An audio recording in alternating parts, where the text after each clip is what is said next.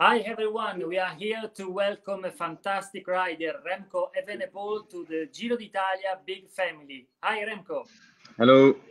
thank you for joining us. Yeah, no problem. A pleasure. So Giro d'Italia, we are looking forward to see you at the Giro d'Italia from October the 3rd.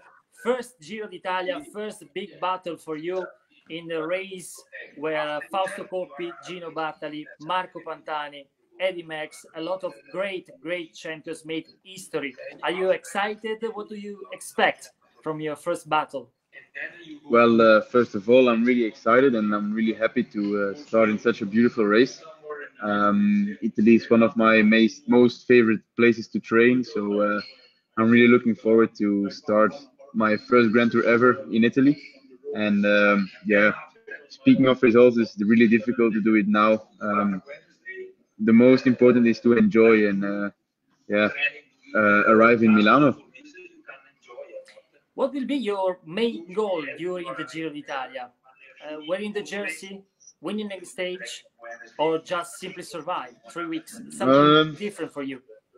Well, first of all, as it is my first Grand Tour, I will try to survive for sure in the 3 weeks. See what my body says, how my body reacts during the race. But yeah, we've been talking about it, and we never know if in those 3 weeks I don't feel bad. If I feel good, I can go for the GC, and I think that's the most important for me is try to fight for a good GC spot. And yeah, then we will see what position it is, first, fifth, 10th. Doesn't matter as long as I can take, or I mean, as long as I could have taken everything out of my body, I will be happy. Remco, why did you choose the Giro d'Italia as your first Grand Tour?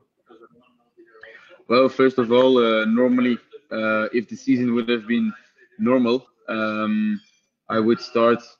I mean, it was the perfect program to do a Grand Tour, and then after I could do the Olympics, and the tour is together with the Olympics, and the Vuelta comes too soon after the Olympics. So it was actually a perfect combination of Giro and the Olympic Games in combination. So that was my first goal, and yeah, with the new calendar, I already said to the Giro, look, if it fits in my program, I will come 100% sure, and I gave my word, so then I don't break it. In the international calendar, Giro d'Italia overlays some other races. Riding the Giro means to say no to Liège. Are you disappointed for this? I think the most important is the Giro for me. I mean,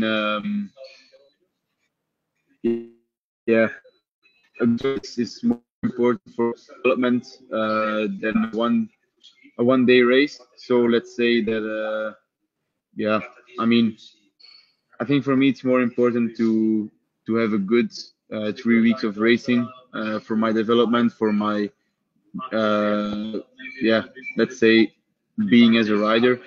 Um, yeah, a one-day race is only 5 6 hours of racing, but a Grand Tour is 21 days of 4 5 6 hours of racing. So, I mean, it will be more important for my future than a one-day race. And also, I mean, you can say no to a Grand Tour, and for sure not the Giro with the parcours like this year. You have already won in Italy Giro di Lunigiana, Adriatica, Ionica race. What are your memories? Well, as you said, I won a lot of races in Italy, so it's yeah, it's a nice place. I mean, it gives me luck, and hopefully I can be lucky in 3 weeks in October. Remco, Belgium was usually affected by COVID-19. How did you manage those weeks? You are a young man, a professional athlete. Um, how did you manage those difficult days?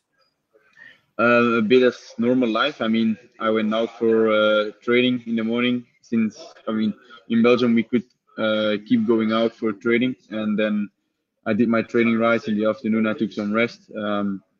The only thing that we couldn't do was stopping for a coffee or whatever, but today we can do this again, so that's really nice. I mean, it's good for the head to stop for a coffee or a Coca-Cola or whatever.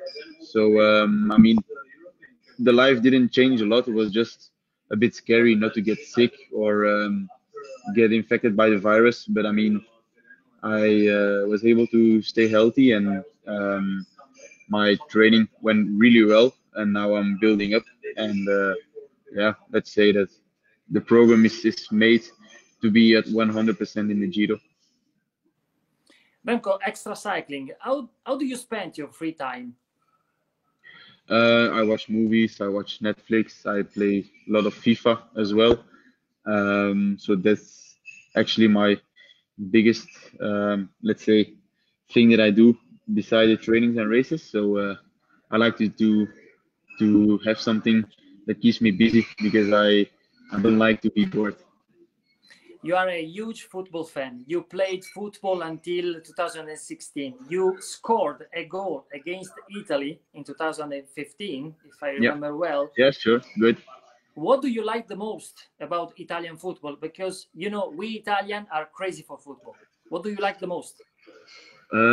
Well, I mean, the Italian competition is really interesting to follow because like a team like Atalanta now is not the biggest team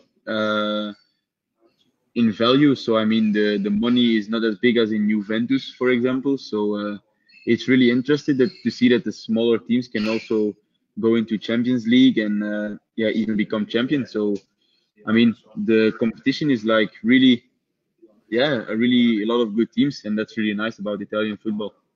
What are your favorite players? Mertens and Lukaku, of course. Others? Uh, yeah, of course, you have Ronaldo also, one of the biggest stars in football.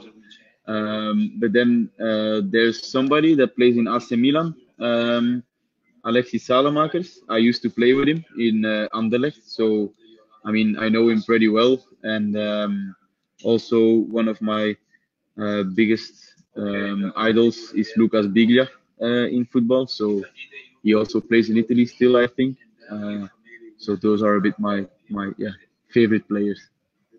Coming back to Giro d'Italia, Remco, Alberto Contador said that Giro is the most difficult Grand Tour because of the weather, because of the roads, because of the competition. What will be the key factor, in your opinion, in October? Something different. Usually, Giro is right by May this year in October. Yep.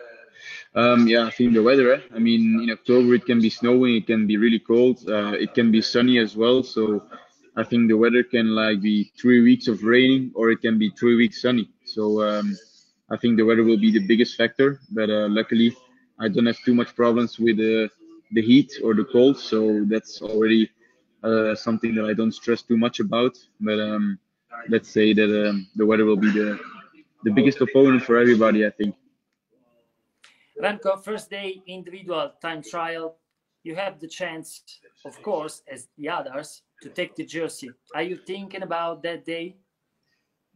I'm more thinking about putting distance into the other GC guys, as it is 13 kilometers, which will be a 20, yeah, let's say between 15 and 20 minutes effort. So yeah, I will go full gas for 13 kilometers. If I take the pink jersey, then it's an extra, but the most important is to keep the others in distance, the other GC guys like Carapaz or yeah, Nibali. Giro d'Italia means also great mountains. Do you have a favorite one?